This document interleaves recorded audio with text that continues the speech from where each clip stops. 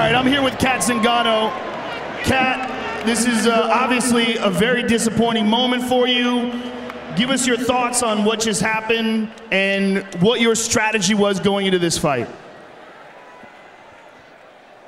I want to do it again. I just...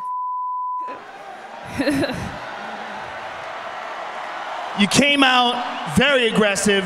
You attacked, you grabbed a hold of her, you threw her to the ground, the position was reversed, you got your arm caught, she capitalized on it perfectly. When you watch it on the big screen, what's going through your mind?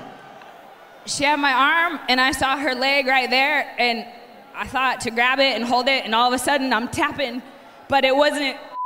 It was in, but it wasn't in, but it, I want to do it again. It was in. She did it. She won. She did it. She did good. That was a good armbar. She did it. It's impossible for anyone to prepare for what you're feeling right now, for this moment, going through this incredibly long camp, all the build-up.